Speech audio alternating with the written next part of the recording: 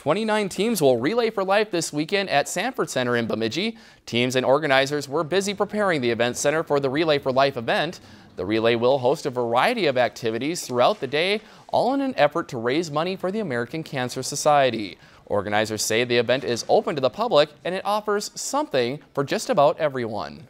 We've just been trying to come up with different things to pull people in, different age groups, trying to get youth involved more. This year's organizers hope to raise over $101,000. The Beltrami County Relay for Life begins tomorrow at 11 a.m.